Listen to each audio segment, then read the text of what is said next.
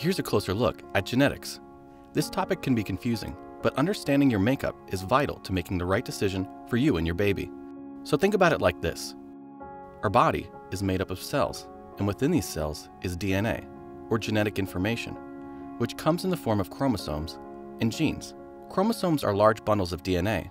Genes are smaller segments of DNA. Our body needs this information to learn how to develop and function normally.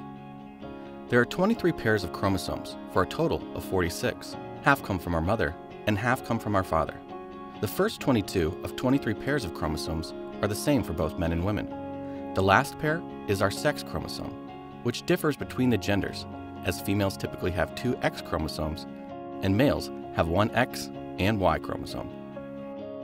To make it even more mind-boggling, in total, there are approximately 20,000 genes that make up those 46 chromosomes. Here's another way to look at it. Imagine chromosomes as if they were a book on a shelf in the library. You need a certain number of books to fill the library, just like you need a certain amount of chromosome material to create a healthy baby. When there is an error in the amount of chromosome material, that is referred to as a chromosome abnormality. A gene is like an individual page within that book, which is so small it can't be seen by simply looking at all the books on the shelf. When there is an error in the DNA code within a gene, it's referred to as a single gene disorder, which in this case is like finding a spelling error on a page in one of those books. Having an imbalance in the amount of chromosome material or an error in the DNA code within a gene increases the risk for physical and/or intellectual disability in your child.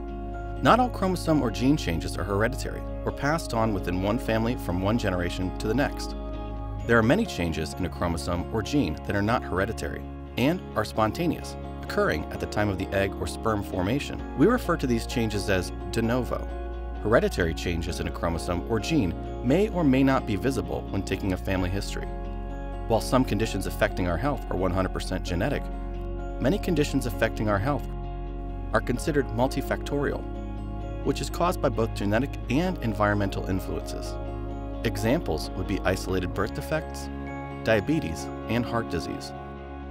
Understanding genetics may not come naturally, but that's okay, because you've got a dedicated team that has everything you need to make you feel good about your next chapter.